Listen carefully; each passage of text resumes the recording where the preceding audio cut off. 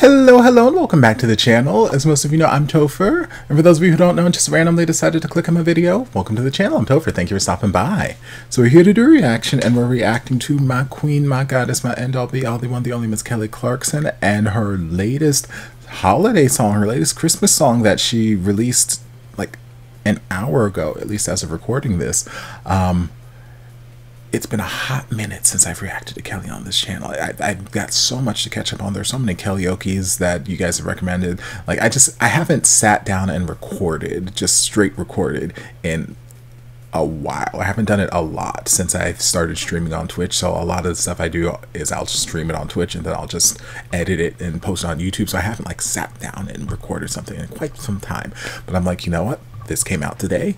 I'm not streaming on Twitch for another couple days. So I'm like, you know what? Let me dive into this. Let me dive into this now, and so I can do the things of the things. So it is a song called "You for Christmas."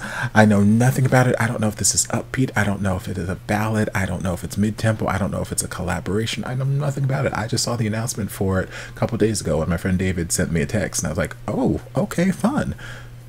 I think it's interesting timing to be releasing Christmas song. Like, it's the end of September. I feel like most people know Christmas doesn't start until Halloween is finished. But maybe we're trying to get enough, like, you know, garner attention and, you know, a bunch of listens throughout September. So once Christmas season starts, it'll be like all over the radios. I don't know. But we're going to dive in and just see what this song is all about.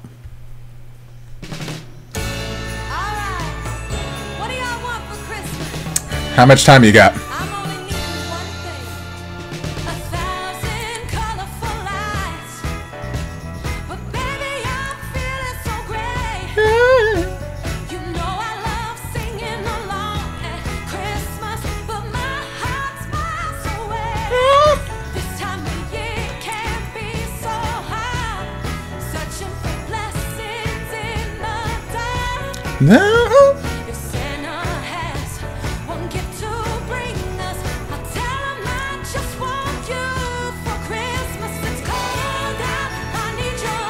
Come on, background vocals.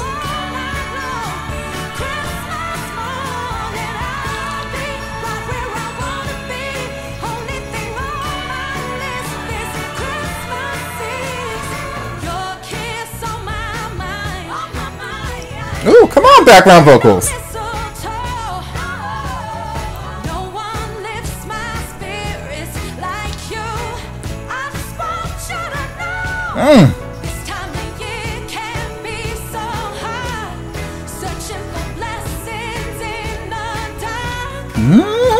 If Santa has one gift to bring us, I'll tell him I just want you for Christmas. It's cold out, I need your I love these background vocals.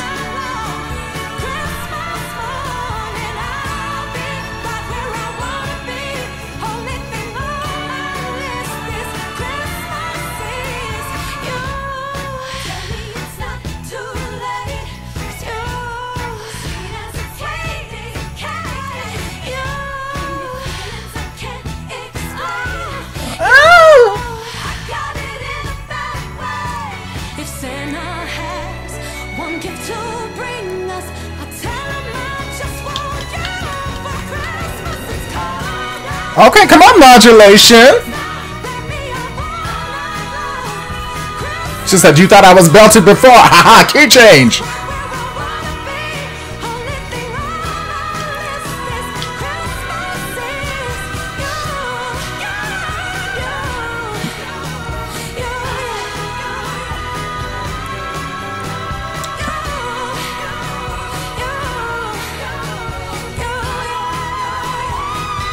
Okay.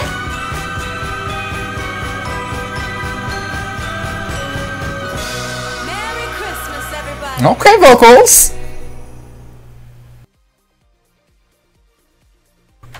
Okay, I really like the musical arrangement, like the instrumentation of this. It's giving me this sort of, I don't know if Motown is the right era I want to say, but I don't know, sort of it feels very throwback, maybe 50s, 60s, maybe Motown is the era I'm trying to think of, but like there's just something about it where I'm like, hey, yeah. So like I love that aspect of it, and obviously her vocals are great. Her vocals are, I mean, she's incredible, and like I feel like she showed up in the studio this day, like, okay, we are going to sing, but we're not just going to sing. We're going to start out at like 8.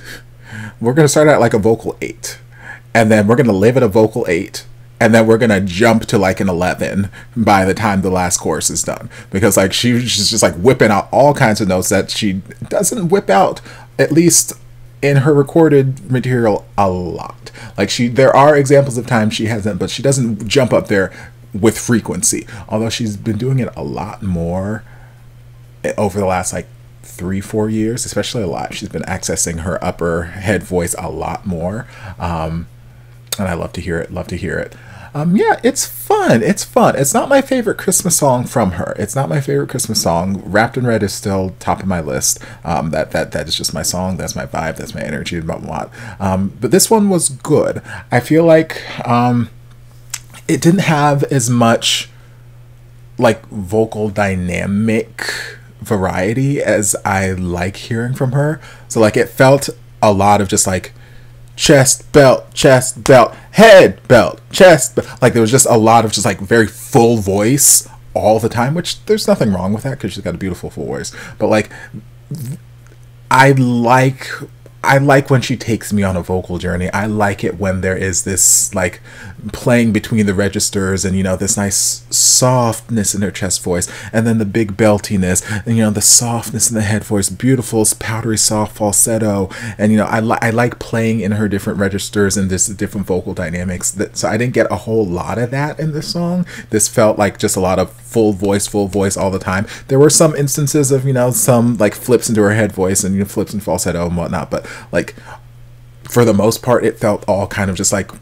one note when it comes to like the power and the volume that she was giving versus take me on this nice like dynamic journey.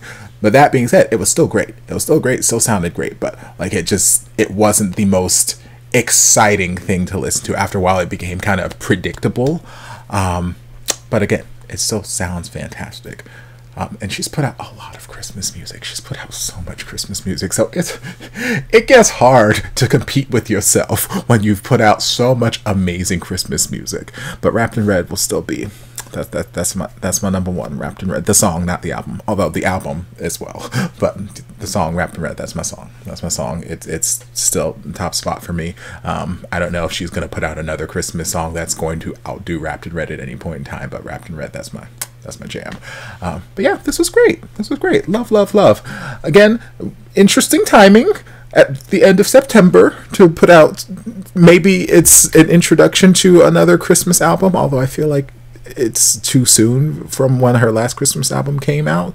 Yeah, interesting timing to put out a Christmas track. I shan't lie. But I am going to just manifest and believe that her record label knows what they're doing.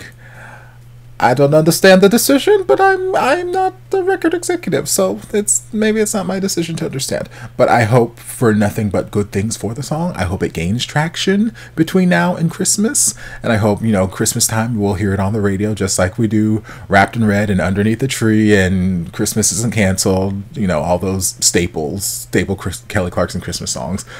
Yeah, so I'll have to wait and see where things go. But I liked it. It's fun. But I hope you guys enjoyed this reaction. If you did, don't forget to like, comment, subscribe, share, turn on notifications to be notified when all my shenanigans get posted. Anything else you'd like me to react to, be sure to leave it down in the comments. I'll get to it as soon as I possibly can. If you'd like to support the channel in other ways, you're more than welcome to join us over on Patreon. You don't have to, but you're more than welcome to if you want to. And I'll see you guys in my next video. Love ya. Mwah.